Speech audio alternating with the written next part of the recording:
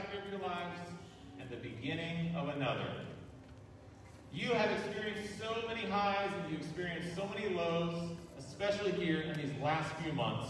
And I saw in a social media post last week, where it asked, in the year 2120, 100 years from now, it said, when history books contain this worldwide pandemic of 2020, what will be said about the class of 2020 at that time? And I know here for sure, there's one thing that I would say, that the class of 2020, this visionary class, is a one-of-a-kind group that has had to overcome so much adversity. And as a result, you all have learned how to be resilient. You've learned how to persevere.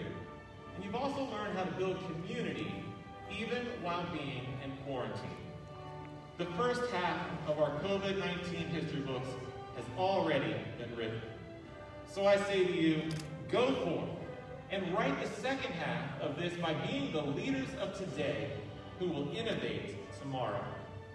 Congratulations to each of our graduates, but more importantly, as I look out here in the audience, congratulations to each of you for all that you have done to support, to guide, to lead, and sometimes even be taxis for our students and all their activities that they've had through their 13 years of educational career.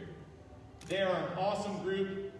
These guys have done so much, and we are so proud of them, and we thank you for being partners in education. So at this time, class of 2020, I'm going to ask Ms. Reyes to come up and announce each of your names individually. And as we do so, we're going to recognize you for all of your achievements over the last 4 years. Congratulations to the class of 2020. Woo!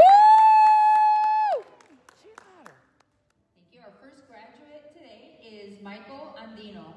Mikey! Woo!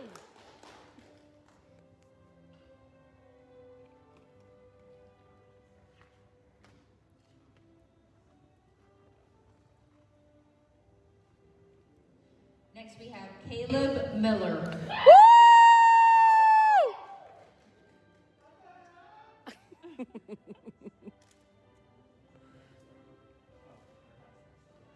Josh Sanders. Woo!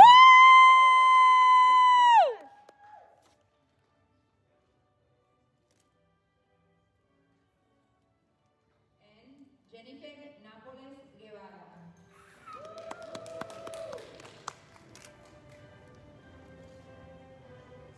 I can't. They did not leave the mask on. Yes, they did.